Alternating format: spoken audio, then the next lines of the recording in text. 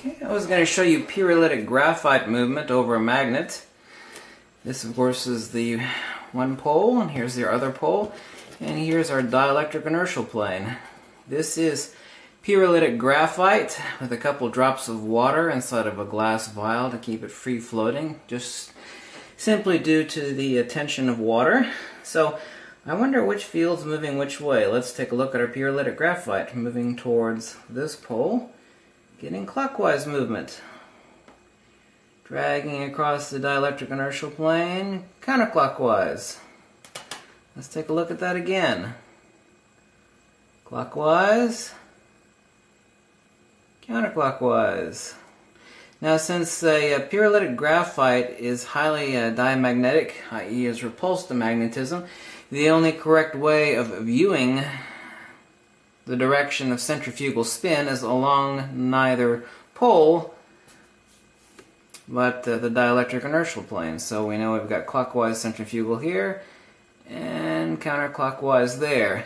Now if we turn on our pole here, you'll notice something interesting, and it's very easily explained.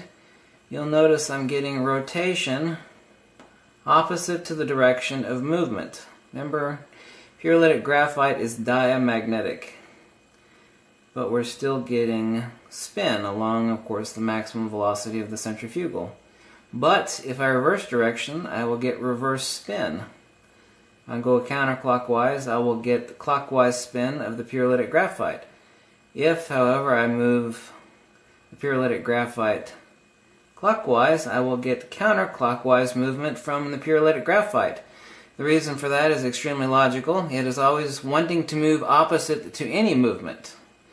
Therefore, the only way you can actually see the correct movement using a diamagnetic material, extremely diamagnetic material like this, which will actually levitate over this magnet if perfect conditions, although this isn't the best example of pyrolytic graphite, is by looking at it from the dielectric inertial plane. See, I'm getting clockwise movement here over the North Pole and counterclockwise over the South Pole. Now, let's notice something else here. I've got this white for contrast since the graphite is a darker gray color. We already noticed the movement of high velocity along the centrifugal always moves opposite in a highly diamagnetic material, opposite to the direction of movement, which is extremely logical. But as you'll notice as I come over the centripetal point, it wants to jump over it like a speed bump. You see that? It comes right to the edge. The centripetal magnetism pushes it away. Every magnet, which is a diamagnetic object which is electrified, has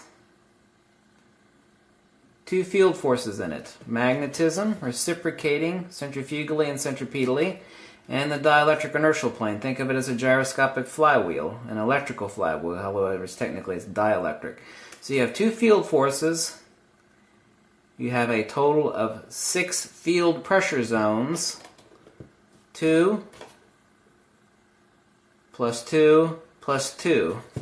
Really 1, but in a 360-degree movement in the creation of electricity, you're looking at the magnet this way, in a 360-degree movement in the creation of electrification across copper windings. So you have 2 fields. In a 360-degree movement, you have 6 field barriers. Centrifugal, centrifugal, this is in movement. Centripetal, likewise on the other side, and you have either side of the dielectric. But you have 10 pressure zones, entering centrifugal, leaving centrifugal, entering centripetal, entering centrifugal, leaving centrifugal, entering dielectric, leaving dielectric, entering centrifugal, leaving centrifugal, entering centripetal, leaving centripetal, entering centrifugal, leaving centrifugal, and lastly entering centripetal. So 2, 6, and 10. I hope you understood what I said here and download the book, Uncovering the Missing Secrets of Magnetism. As you can see here, the correct way to see field reciprocation movement along the centrifugal divergent is only along the dielectric inertial plane using a diamagnetic material like the pyrolytic graphite here. You see, I move it towards the north, I get clockwise, I move it across the dielectric inertial plane, You notice it can't make up its mind as I cross, then it moves counterclockwise.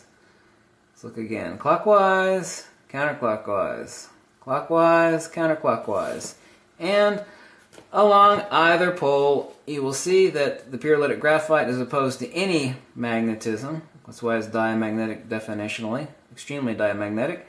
Always moving opposite the direction of movement. I'm moving clockwise, therefore the pyrolytic graphite is moving counterclockwise. And if I move counterclockwise, the pyrolytic graphite will, of course, move clockwise. And it never will stay like a steel ball, which is not electrified, an iron ball, excuse me.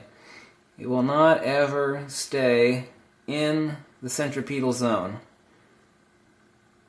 We have maximum terminal re-entering centripetal velocity at the center. The dielectric or an iron ball will never stay there. It's impossible, unless of course you tape it there.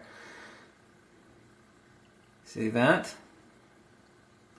Always wanting to jump across that returning centripetal flow at the dead center of the magnet. And maximum velocity is the centrifugal along this edge, which returns all the way to the other side, returns centripetally, and the centrifugal here does likewise, returns centripetally to the other side. I hope that was informative. I hope you understood everything. Remember to download Uncovering the Missing Secrets of Magnetism. If you have any questions, I hope that was clear to you. You can buy this stuff on eBay if you like. It's rather inexpensive. However, the high-grade stuff is rather expensive. It's called pyrolytic